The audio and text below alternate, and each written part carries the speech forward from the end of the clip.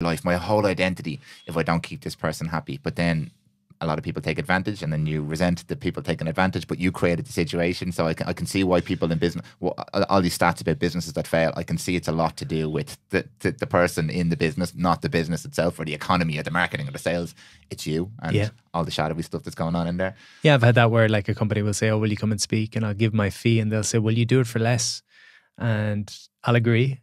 And then I'll go into it with a kind of not a shitty attitude, but I'll go in feeling a little bit hard done by, even though I agreed to it. So it's like, yeah, again, this is why we say anger is the gateway emotion, because those little frustrations can point us to where we're out of integrity, either with ourselves or with others. And out of integrity means you're not doing what you said you'd do.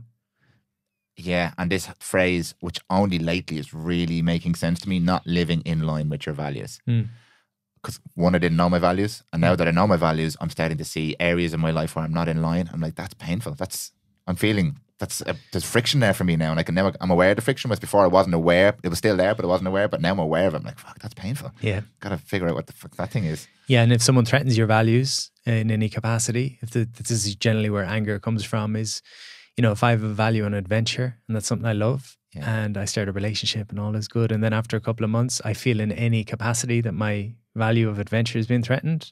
That's going to elicit some anger in me. So yeah, the values piece is really important again, actually, for the warrior, because the warrior is not so much going to act on how he feels. You can think of Dave Goggins maybe as an example of someone who's very warrior. Yeah.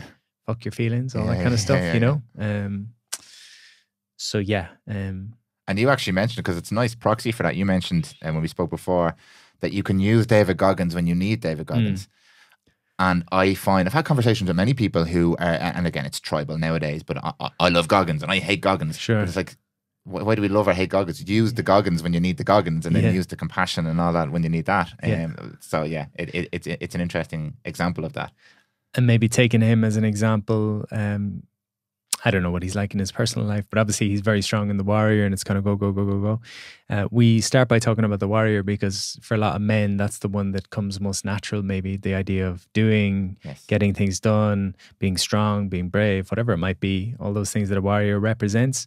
But if we think about a soldier who fights battles all day and doesn't have the capacity to shift gears when they get home in the evening and be with their family, that's a one-dimensional man or one-dimensional woman, depending on who the soldier is. And so this is where it's useful to be able to go beyond the warrior. Because again, for a lot of us men, warrior is all we know or all we've seen.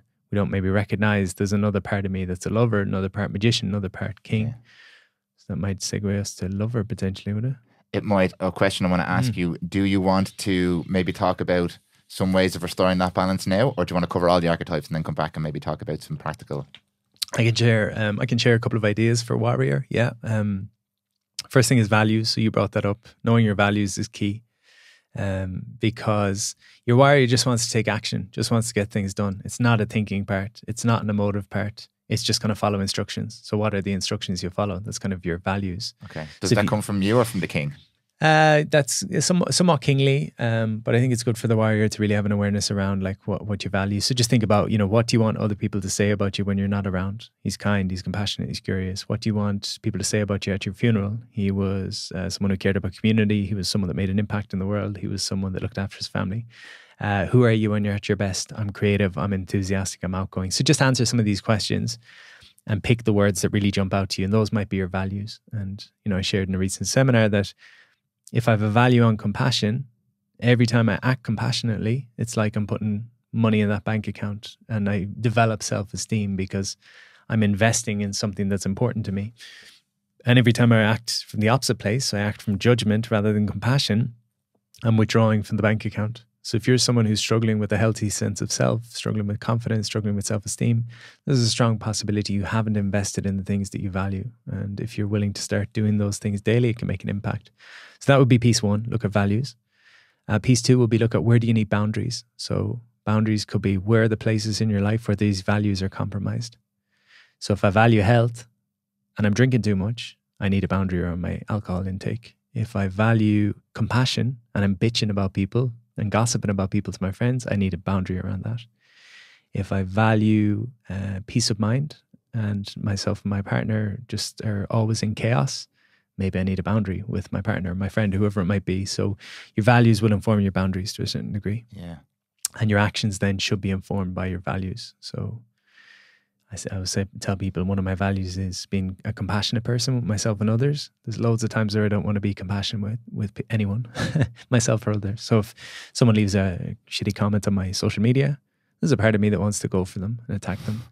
But I remind myself of who I want to be, and that's important. So values, boundaries, actions, and then your other piece you might consider just with the warrior is to think about your vessel. So like warrior is related to your vitality, your energy, your capacity to go and make things happen in the world. You could have a very clear sense of your vision in life, but if you don't have energy to get up and do things, you're going to struggle. So whatever health is to you, I think that would be the other focus I would look at. Oh, I love that, man. That's such a lovely roundup of those points. An interesting exercise that Brian Loughlin introduced me to was this idea of the eulogy, your funeral. Yes. Write what you think people would say about you now, and then write what you would like people to say about you. And I'm like, whoa, they are different, man. That's not how I'm living at the moment. So that brings it to the forefront of your awareness. Yeah. Very, very useful exercise there. One final piece that I don't know if I brought this up the last time I was here, but the idea of shadow values, maybe I did.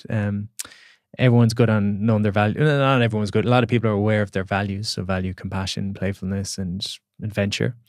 And that's one side of the coin. But if you can name your shadow values, so just go for the opposite. So the opposite of playfulness maybe is serious. The opposite of adventure is monotony, and the opposite of compassionate is judgment.